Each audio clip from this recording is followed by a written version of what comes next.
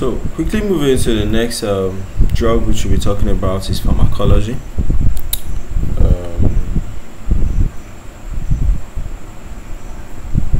This is what is known as what? Diiodohydroxyquinoline. Okay, sorry, diiodohydroxyquinoline rather. So for this diiodohydroxyquinoline, see how the structure actually looks like. Iodometrol, right? So it's also known as what? Iodoquinol, iodoquinol rather.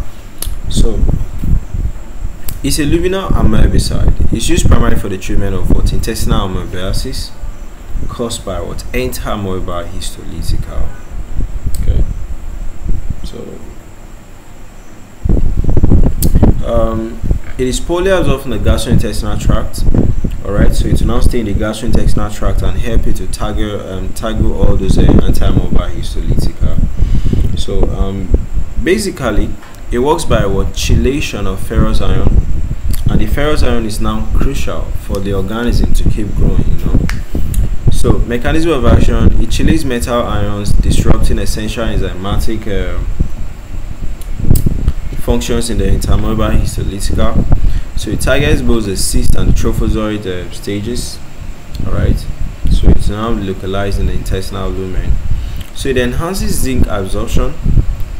Okay, so it has been studied to be able to be used for that's like zinc deficiencies or disorders.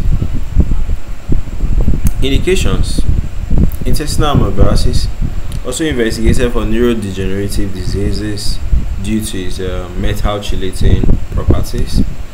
Adverse effects is gastrointestinal disturbances like all those nausea, diarrhea, abdominal discomfort. The neurological effects like dizziness, headache, and ataxia. They can have some skin problems like what? Urticaria and pruritus.